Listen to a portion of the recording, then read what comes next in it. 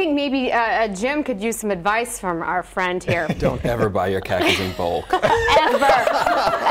he says. All right, thank you for that advice. Now, we've got something else. It's a dilemma that we have here in the Midwest. We were talking about this crazy weather this morning. You want to be stylish, but it's rainy. And it's supposed to be rainy this weekend, but you've got some tips for us. Yeah. First, Walla, I want to start with fabrics. What types of fabrics should we look for on a rainy day? So on a rainy day, you want stuff obviously that can kind of repel the water. You don't want it to absorb the water. So look for things that have like nylon or Teflon or something in it to where it's a water repellent so that it's not absorbing all that rain and you walk around all sloppy and wet all day.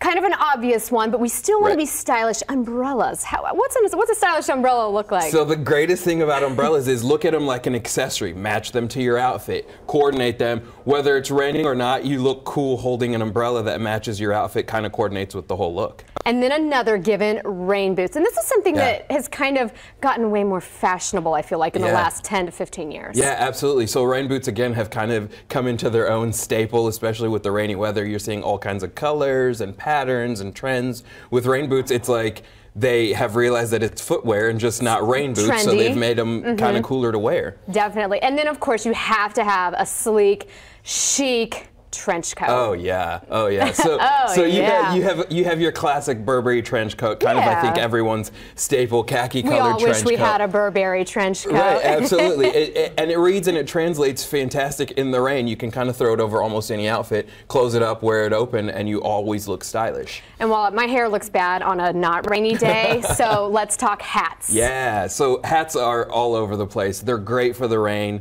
They're also great in summer weather because they kind of catch a breeze or will keep the sun off your face. Here are some of the greatest trends in hats that we're seeing right now for spring and summer. Of course, you have the fedora, you have the Panama hat.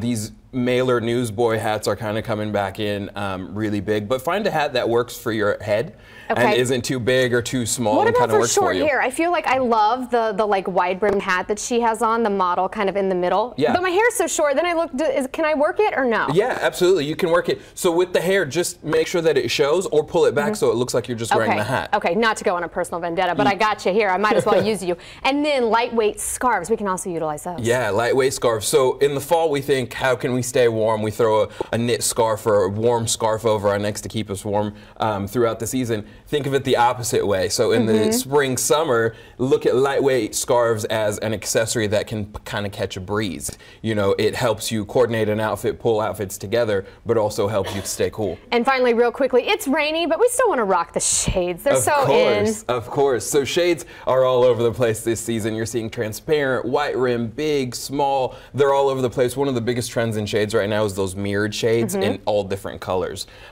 Even in the rain, you want to kind of stay cool looking, right? And you don't know if the sun's going to come out or if it's not, so just prepare for it.